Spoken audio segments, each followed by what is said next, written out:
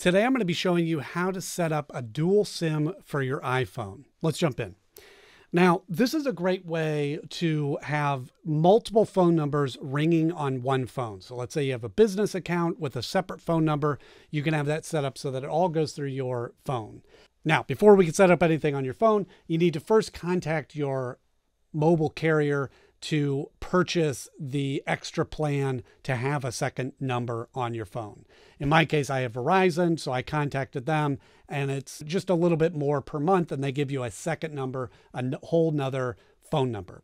Now, once that's set up on your phone, it'll prompt you through some of these steps, but let me just walk you through how that works. So we're going to go to settings, and then we're going to go down here to cellular, and then you see down here you have eSIMs, and you could click on the add eSIM button. And then here is where you could transfer a number from another iPhone or use a QR code or whatever they supply to that. And again, that'll walk you through those steps. So then once you walk through that process, so we're going to go into my secondary line here.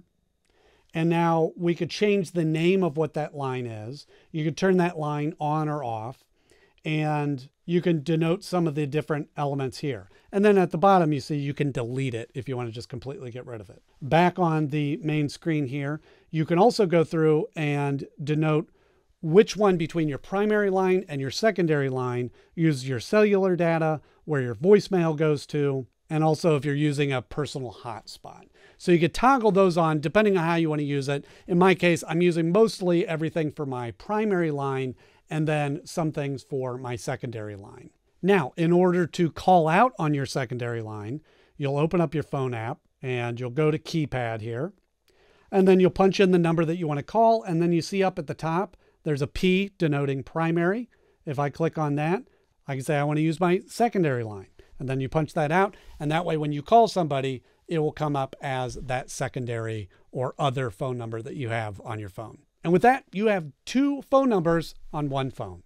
Hope you found this helpful, and I'll see you in the next one.